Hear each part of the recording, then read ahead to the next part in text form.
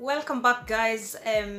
So glad to be back. I'm sure all the hullabaloo of Christmas festivities, New Year's festivities, all over and done with. Guys are settling back in work, and it's just a privilege to be here because we really have a good reason to thank God. If you're still healthy, if you're still alive, your loved ones and everything, we have a good reason to thank God, because while we celebrated, there were people who were at their loved ones' funeral services, at their friends' funeral services, Seen this post on Facebook where a family of 5 perished on the 25th.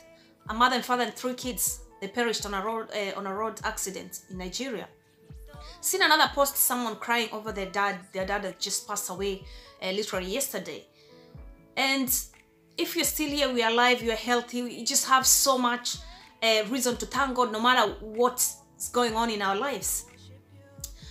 I've heard people say new year, new me, and whether this is something we actually intend to follow through and accomplish and see results, or whether it's just something that sounds good to say at the beginning of the year, remains to be seen.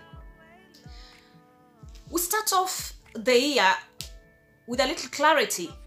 Let's start off by identifying where you and I are in terms of our health and fitness, our relationships, our finances, our careers and all. And let's examine and see, where do you want to be in a month's time, in a year's time, in 5 years time, in 10 years time. Let's us set ourselves tiny achievable goals, short-term and long-term, something we can work with and see the results.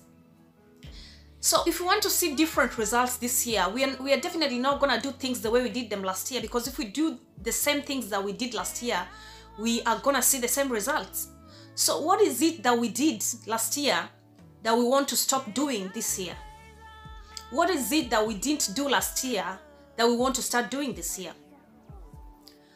Write it down in a notebook, and little by little as you achieve, just note it down to keep motivating yourself. All in all, our prayer lives and our spiritual lives are the most important things in our lives.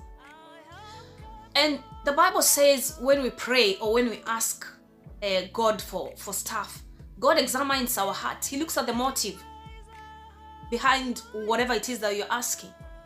And that's why in the book of Psalms 139, verse 23 to 24, David says, "Search me, O God, and know my heart. Try me and know my thoughts, and see if there be any wicked way in me, and lead me in the way everlasting." God examines the heart. He looks at the motive behind whatever it is you're asking for. So our main agenda this year should be setting our hearts right with God, because David is called a man after God's own heart. Because each and every time he sinned or he done something wrong, he didn't seek to justify himself.